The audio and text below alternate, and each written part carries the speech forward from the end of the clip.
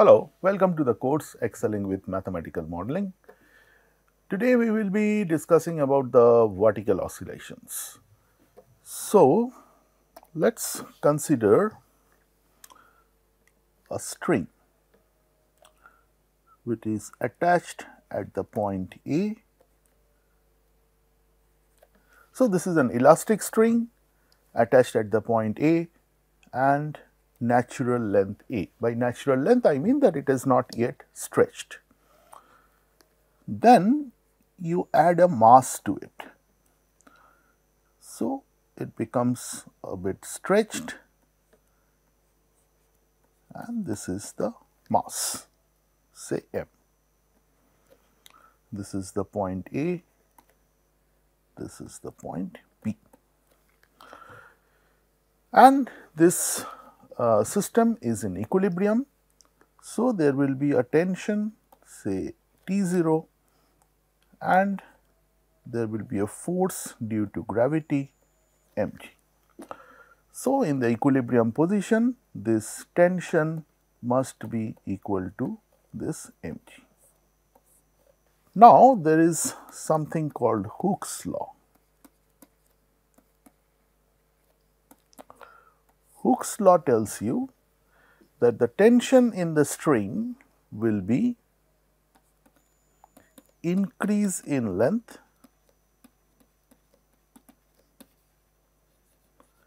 divided by original length. So, if we assume that after you have hung the mass, this length has become b. So, basically if I say this point is O, so this is from this is increase in length divided by original length and there is a lambda and this lambda is called modulus of elasticity. So, this is lambda times increase in length which is AO minus AB because the increase is this much divided by original length which is AB. So, this is equal to lambda times B minus A divided by A and that is your T0. Now, once you have this setup, what you will do is, this is say O, you pull the string up to the point D and let it go. So, this elastic string is going to oscillate just like this. And if I say that P be the position at any time t such that this OP is equal to some x. So, this length is A, this length is B.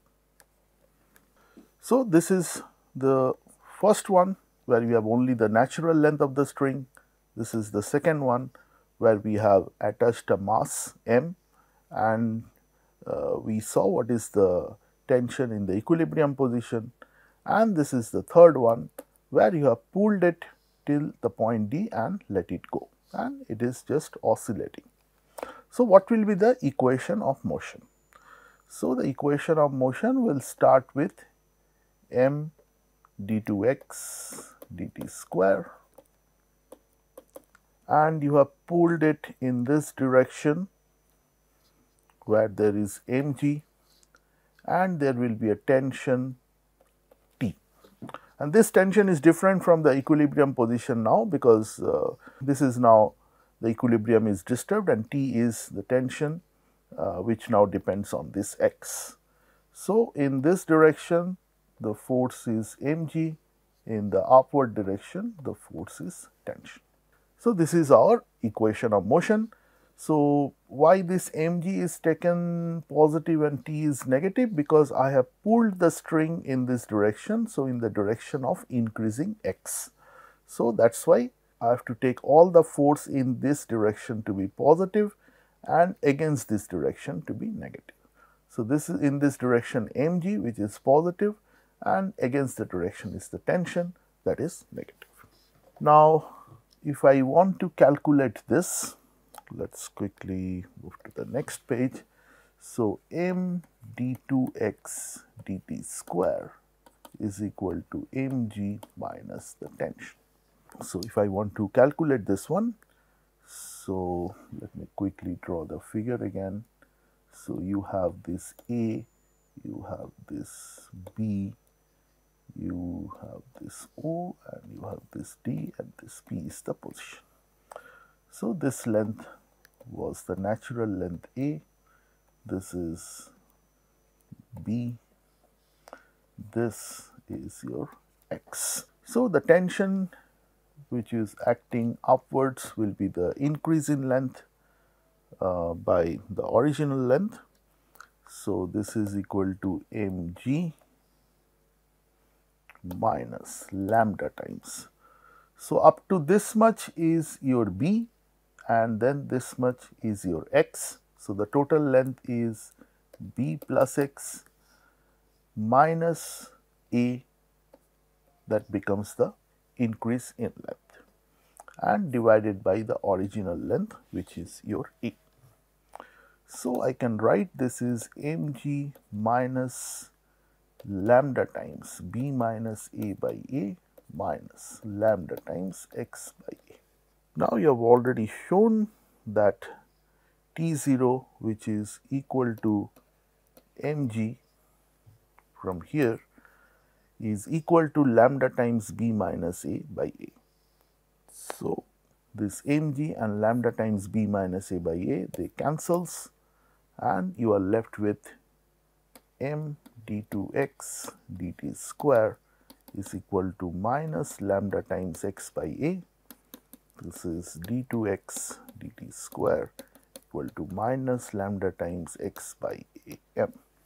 So, I can say that this is of the form some minus mu square x. So, the motion is simple harmonic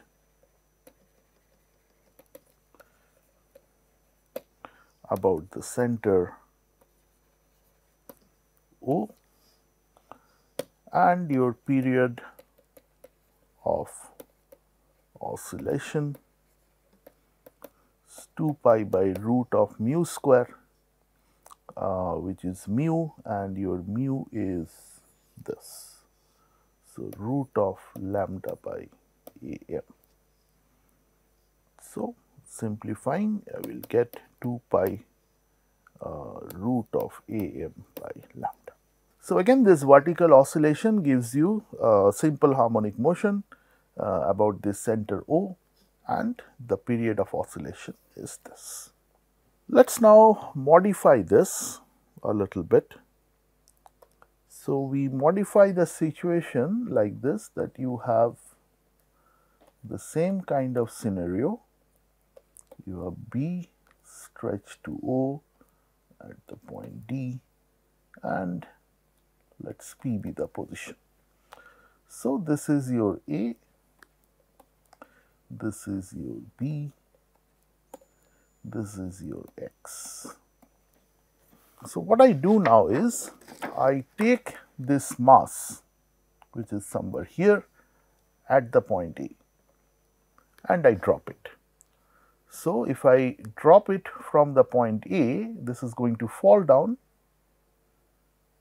till to some extent D, and because of the elasticity, again it will move up. But when you have dropped it from this point, from this A to B, this is the natural length of the string. So, till the mass come to the point B, that elasticity is not working. So, it is just a free fall. So, from A to B it is going to be a free fall, and then from B to D you will have a equation of motion which will take care of this tension. So, to model this scenario, what we do is we have from this previous equation, this is your simplified equation of motion. So, if I put this, I will get d2x dt square, that is equal to minus lambda x by am. Now, suppose I put, just for the sake of simplification, this lambda equal to 2 mg. You can do the whole derivation with lambda also, but with this you will have a simplification. So, if I substitute it there, I will get this is equal to minus 2 mg x by am, and so minus 2 g by ax. So, this is our new equation of motion with a particular value of modulus of elasticity. Now, to get the whole scenario about the velocity and the time, we have to solve this differential equation. So, if you want to solve this kind of differential equation, one is using this complementary function and particular integral. However, in this case we have a easy technique. So, all you have to do is multiply both sides by dx dt minus 2g by ax dx dt. Now, this can be written as d dt of dx dt whole square. So, you can see that if I differentiate this, it will be 2 dx dt, and if I differentiate inside, d2x dt square. So, basically you are getting back this, and this side we keep it as it is, minus 2 times g by ax dx dt. Now, this can be written as d of dx dt whole square with an integration sign equal to minus 2g by a integration x dx. Now, it is not that you are cancelling this dt and dt from that side. I am not getting into that explanation, but just in the next step, do not write this, and this is integration of d of this, and this is d of x. So, if I integrate this, this becomes dx dt whole square. This is minus 2g by a x square by 2 plus some constant. This 2 cancels, and you are left with dx dt whole square, which is, sorry, you are multiplying by 2 dx dt. So, here it is 2 dx dt, 2 dx dt. This becomes 4, and you are cancelling with a 2. So, dx dt whole square equal to minus 2g by a x square plus constant.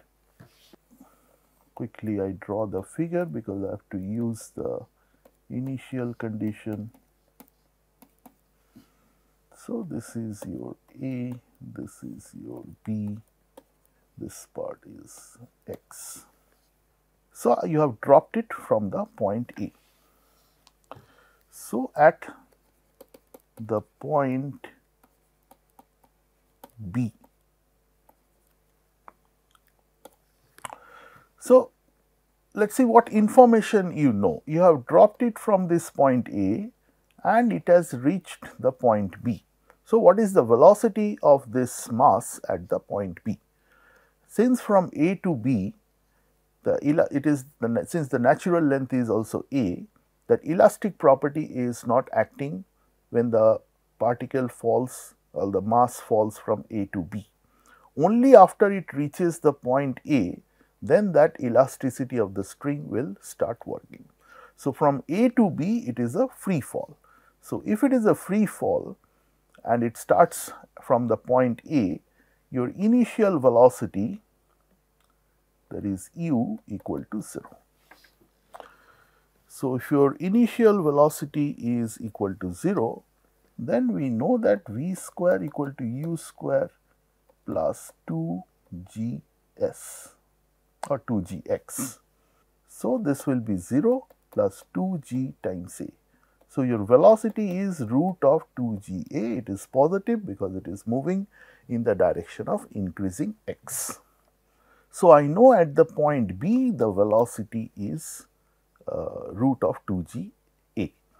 So, at the point B I write your dx dt is root of 2ga, and then what the value of this x. Now, if you want to calculate this value of x, then we have this T0 equal to mg. Now, we have shown that this T0 is lambda times b minus a divided by a, and this is equal to mg. But we have taken this lambda equal to 2 mg. So, if I substitute it here, I will get 2 mg into b minus a by a equal to mg. So, this mg and mg cancels, and your b minus a becomes a by 2.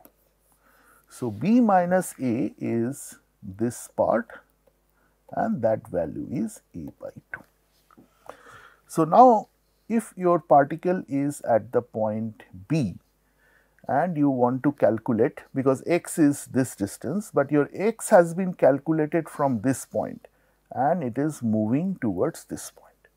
So, from O in the downward direction you have calculated the x. However, if you want to calculate the x in the upward direction, I will get the distance, that is from O to B the distance is a by 2, but since it is in the opposite direction, this x is going to be minus a by 2. So, one more time, what is happening is that you have calculated this x from the point O and it is moving in the downward direction, and that direction is taken to be positive in the direction of increasing x. However, if you want to calculate this x again from the point O in the upward direction, it is fine, you will get the value which is from O to B it is a by 2, but since it is moving in the upward direction and not in the downward direction, this we have to consider as minus a by 2. So, our initial condition is that at the point B your dx dt is square root of 2ga and your x is minus a by 2. You substitute it here and you calculate the value of the constant. And if I substitute it here and calculate the value of the constant, I will get this as 2ga equal to minus g by a, x square is a square by 4 plus the constant.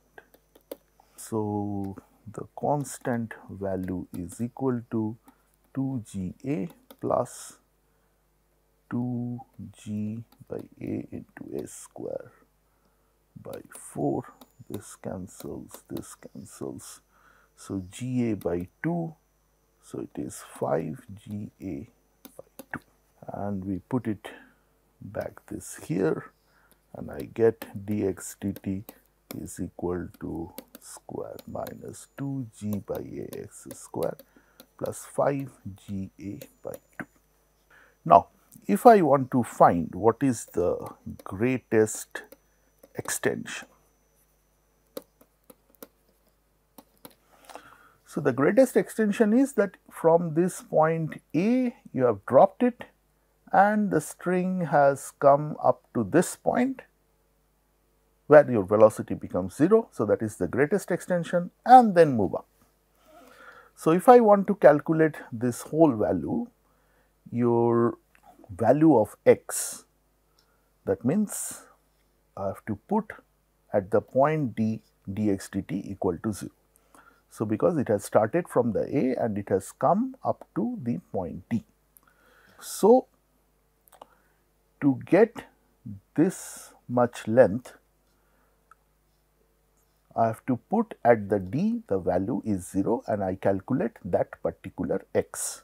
So, if I put dx dt equal to 0, will give me x square equal to 5 a square by 4, and you will get your x is equal to root 5 a by 2. So, the greatest extension is that from the point B up to the point D. So, BD is your greatest extension, and that is equal to BO plus OD. Now, BO you have already calculated, it is a by 2, and OD you just calculated, which is root 5 by a by 2, and the total extension becomes root 5 by 1 by 2 times a. So, one more time, the greatest extension means that you have dropped it from the point A, and then this mass will fall like this. At this point, the elasticity of the string will come into action, it will go down against, there is a tension, and at one point that tension will be equal to the force, which is mg, and then it will stop. So, it means the velocity will be equal to 0. So, in the velocity equation, you put that equal to 0 like here and calculate the value of x. So, that x is gives you this much value, and this is the extension due to the mass. So, this plus this will give you the greatest extension, which is BO plus OD, and you got this value. Next, if you want to consider how much time it will take from falling here up to the point this. So, if you want to do that, so basically you have a time t1, which is time from B to D. Let me quickly again draw the figure. This is A, this is B, this is O, and this is T, this is P. This is your A, this is your B, and this is your x, and this much is a by 2. So, if you want to calculate the time, you have to consider the equation dx dt whole square, which is equal to minus 2g x square by a plus 5 ag by 2. And if I simplify this, I will get dx dt equal to root of 2g by a root of 5 by 4a square minus x square. A bit simplification, and you can put it in this form. So, if I want to get the time, that is dt, and say from 0 to t1, this will be root of a by 2g integration dx by root of a square minus x square. So, the time is calculated from B to D. So, from this point up to this point. So, if I now want to put the value of x, so x is calculated from O, but it has started from B. So, if I calculate this distance, it is a by 2, but since it is in the opposite direction, this I have to take minus a by 2. And from here to here, I have already calculated that value, which is root of 5 by 2a. So, if you integrate this, this is going to be a by 2g, and this is just sine inverse x by a, which is root 5 by 2a, and the limits from minus a by 2 to root 5 by 2a. If you substitute this and simplify, you will be getting this to be a by 2g pi by 2 plus sine inverse 1 by root 5. This is a simple one, just substitute the values and you will get this value. Now, what will be the time from A to B? And please remember, from A to B it is just a free fall. So, if T2 is the time from A to B, so there you will use x equal to ut2 plus half g t2 square. So, at the point B, your x is a, initial velocity is 0. So, half g t2 square. So, your t2 square is 2a by g, and your t2 is root of 2a by g. So, your time from A to D is T1 plus T2, where your T1 is this quantity, and your T2 is this quantity. If you want that what will be the time from falling from A to D and back, all you have to do is multiply this time 2 times. Let us now look into the numerical solution of this vertical oscillation. So, we have the equation mx double dot is equal to mg minus t, and from here we derived that x double dot is equal to minus lambda by am into x. Now, we have to solve this equation numerically.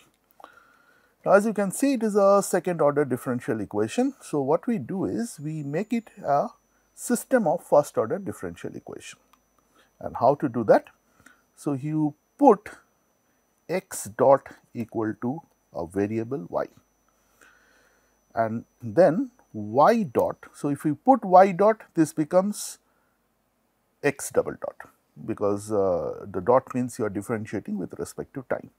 So, y dot will be equal to minus lambda by am into x.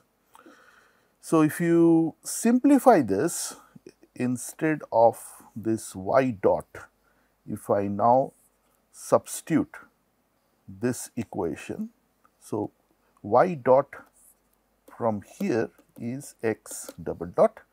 So, you get x double dot is equal to minus lambda by am into x, which is nothing but this original equation.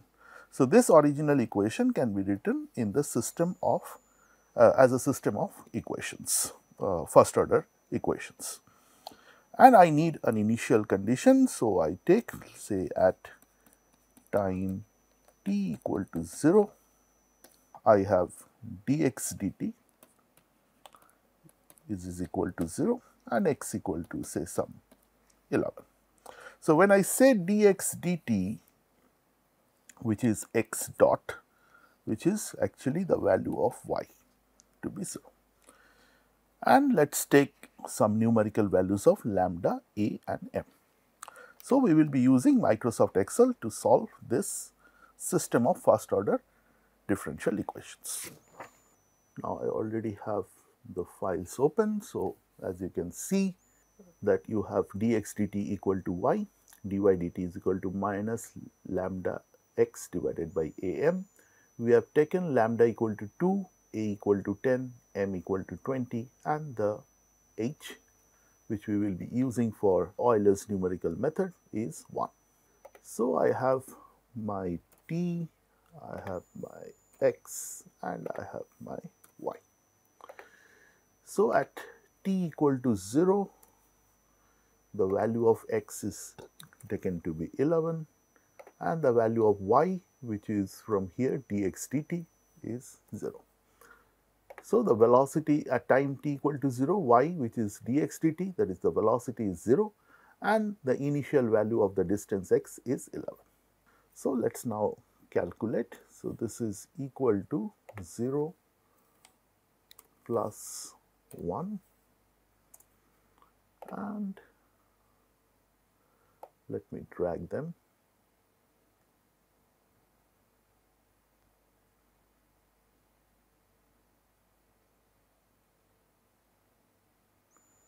So, the reason we are taking so many values, because there will be an oscillation, and when you take more values, the oscillations becomes much clear. So, we take 400 of these values. Next, we calculate this x. So, x is equal to, so we are solving this is equation, this is equal to x0 plus h which is a constant,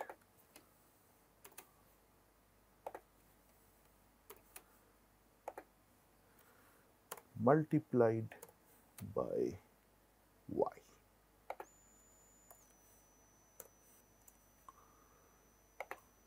Similarly, we calculate y. This is equal to y0 plus h, which is a constant. So we insert the dollar sign, multiplied by minus lambda divided by a multiplied by m.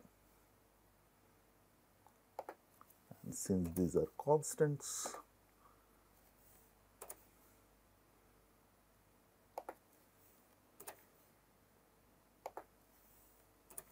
we put the dollar inside, put this thing under a bracket, the denominator, and closed.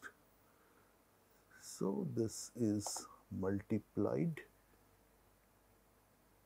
by x, that is 11.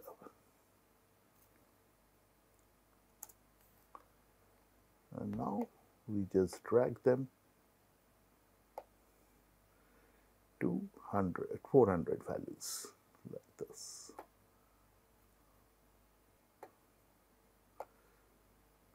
So I select them, I make the data, the font size a little bit large. We generally take them as 20 and align them. So this is now the calculated value. So let's first plot between t and x.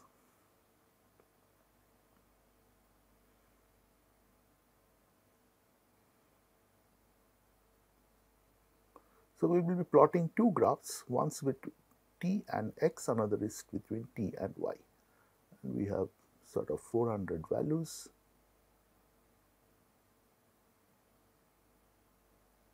Here. And we go to insert, have the charts, and I have the oscillation. So this is one graph. The another one is between t and y.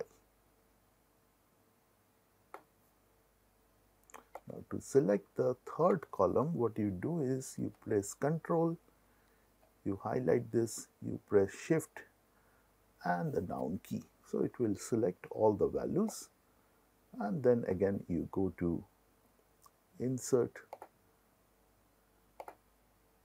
and the graph.